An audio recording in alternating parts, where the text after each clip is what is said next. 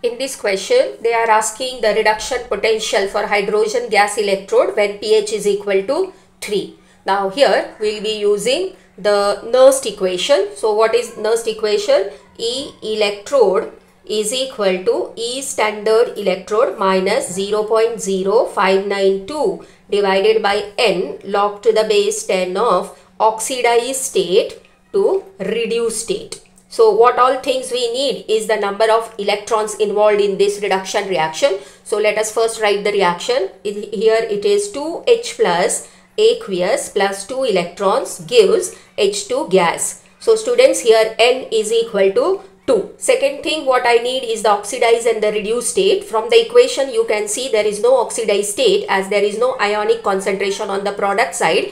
Therefore, concentration of oxidized state is 1.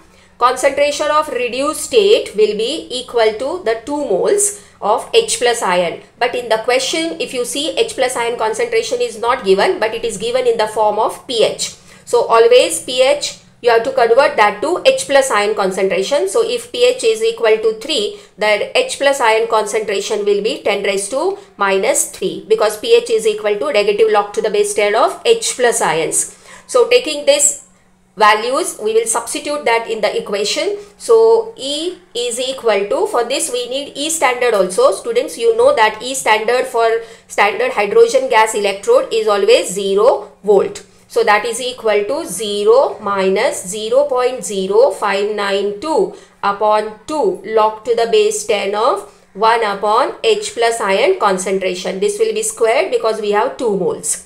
Now substitute the further values, that is 0 minus 0.0592 upon 2 log to the base 10 of 1 upon 10 raised to minus 3 square.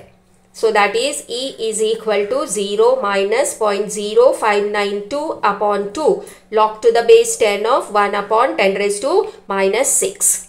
Let us again solve this. So that is 0 minus 0.0592 upon 2 log to the base 10 of, I can write this in this form also, log to the base 10 of 10 raised to 6 is 6. Therefore, it will be minus 0.0592 by 2 multiplied by 6. So this and this will give me 3. So that is minus 0.0592 into 3.